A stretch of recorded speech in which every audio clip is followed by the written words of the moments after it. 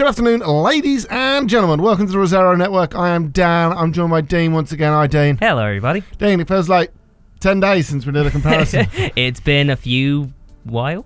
A few while? A few while. A few while. Yeah, we were going to do the Red Dead comparison, but you were on holiday and it was busy, so we didn't do the PS4 version, which is a shame. But we'll say right now, the Xbox One X looks better. There you go. Today we are moving on to Battlefield 5, which is out on EA Access. Ultimate Edition owners and shit, like, I believe so. Yeah, so it's basically early access, and we're looking at it on the Xbox One X, the Xbox One S, and the Xbox One. And as you can tell already, the Xbox One X is miles ahead. Look at that! Look at that tower. The anti-aliasing on the One S and the One is shite.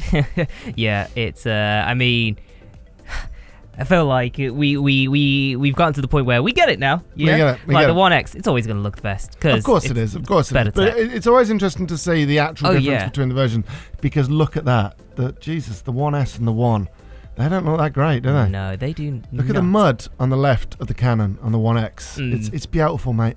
And then we got the snow. Same again. Look at the shrubbery poking out of the snow, Dean. Yeah. It's very nice on the One X and not so good on the One S. And I mean, the One with that close up as well. Look, the mountain just looks substantially better. Yeah, and like just the structure, I guess that's what you're gonna call it.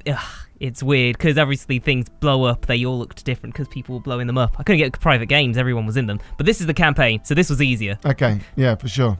And we're doing our stylistic swipey swipes, seeing the difference between them. Then this is the first time I've seen this video. Did we do a frame rate? Did we not? We did not do a frame rate. Did you not see frame rate issues when you're doing it? No, it was pretty much the same across the board. We will do a frame rate. So what we'll do at the end of next week, towards the beginning of the week after when it's out, we'll do an updated version with the PS4 and the PS4 Pro, and we'll do the frame rate stuff in that.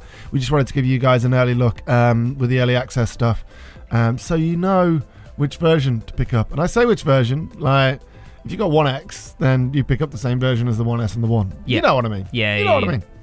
But I feel like now is a good time. Is now a good time to? Oh, Jesus Christ! Look at that. It looks miles better on the One X. I know, right? Like, I guess people are in that kind of situation where, do you buy a One X now when next gen is potentially 2-3 years away? Like, is it next year? That's not. I mean, what the rumor is 2020 that the next gen consoles are going to be arriving, right? Yeah. And it's weird. I mean, still 2 years away. Yeah, I mean, like, the One X is just a great bit of kit, and every time. 1 year old now. Yeah. Oh wow. Bloody hell. Happy birthday. Happy birthday. Yeah. So yeah, it was infinitely better on the One X, as expected for a console that is 4 times as powerful as the One S and the One.